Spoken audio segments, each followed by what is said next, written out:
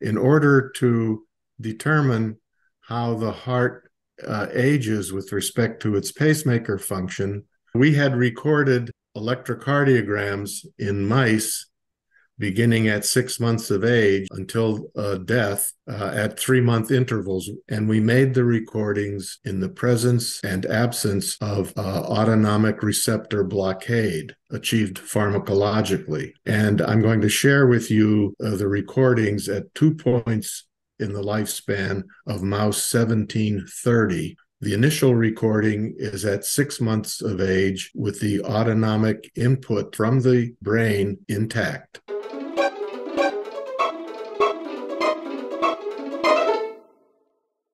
Now we block the autonomic input at 6 months of age.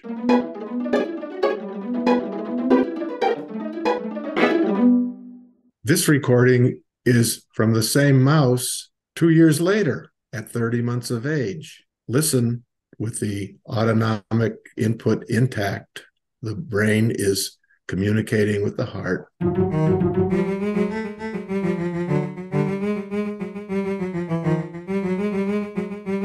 Now, listen what happens in old age when the brain input to the heart's pacemaker is blocked.